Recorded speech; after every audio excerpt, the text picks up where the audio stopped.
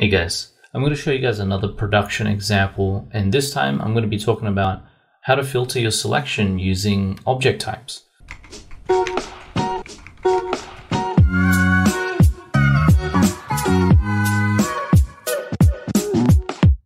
So inside of Maya, every single object has its own internal type. So for example, this would be a polymesh, this would be an AI sky dome, and these would be cameras.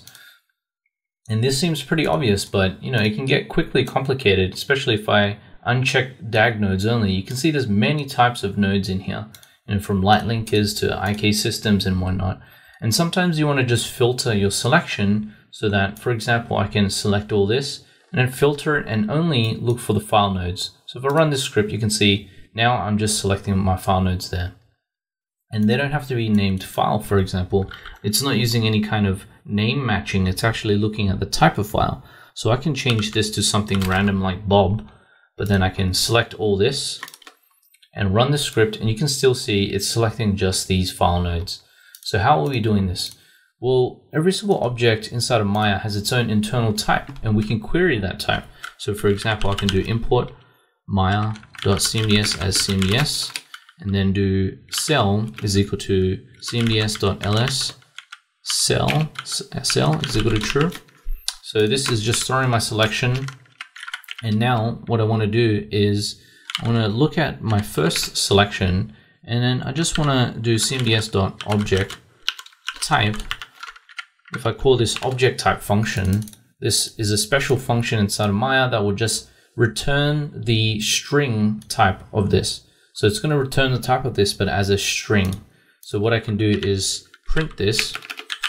And now, for example, if I select this mesh and I run this, you can see it's printing transform because this is a transform.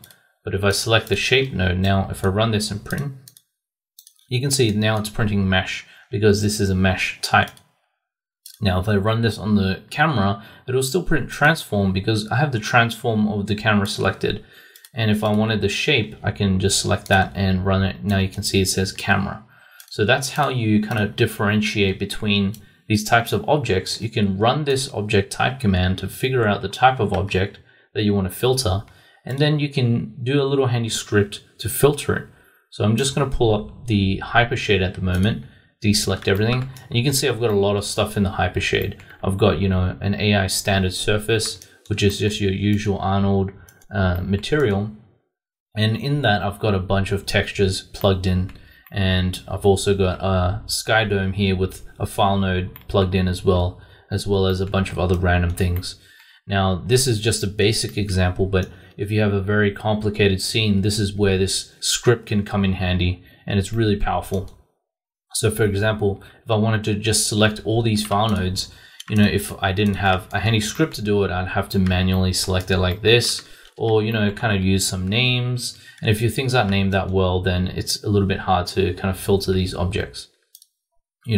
So what you can do is you can select all this, and then we'll use this little object type function, our knowledge of this, to filter our selection. So what I can do now is, if I just drag that over, I'm just going to remove this, and then I can say file nodes. Now I already know this is this node here is called file node. So just to show you guys, if I run this command, you can see it says file. So I'll just undo back to where I was before, and that's just how I know it's a file node, and that's what it's called. So it's handy to run this object type first to figure out the type of the node that you want to use. So I'm going to store all my file nodes inside of this list. So at the moment I don't have anything in there, so I'm just going to define an empty list.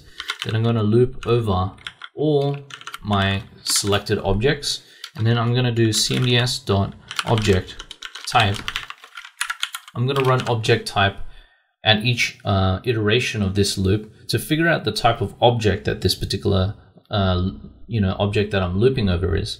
So what I can do here is say if the return value of this is equal to file, and remember that's the node name, the type of node, and if it equals that, then what I can do is just do file nodes.append, and I want to append this object inside of this list so that what I can do finally is do cmds.select, and I want to select all my file nodes, replace my selection, and then run this. And now you can see when I run this, it's going to select just my file nodes that I have here and nothing else.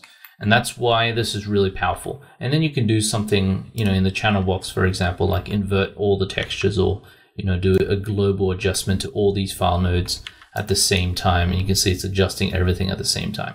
So this is really handy for, doing this kind of stuff. And you can imagine if you have a bunch of type of objects, for example, you had a bunch of joints that you wanted to hide or do a particular thing to, you can use this little filter script to filter the type, and you can just change the type here, or you can write a nice little UI to wrap all this code and then have a way to type this object type into a UI, into a text field, hit a button, and then it'll execute this script here. And if you guys don't know how to write UIs, I have a quick little introduction on how to write Maya UIs using this maya.cmds module, which I'll put in the description. And yeah, that's it for this production example. Really quick, just wanted to introduce these object types and how you can leverage them to do some cool things. Yeah, until next time, stick around.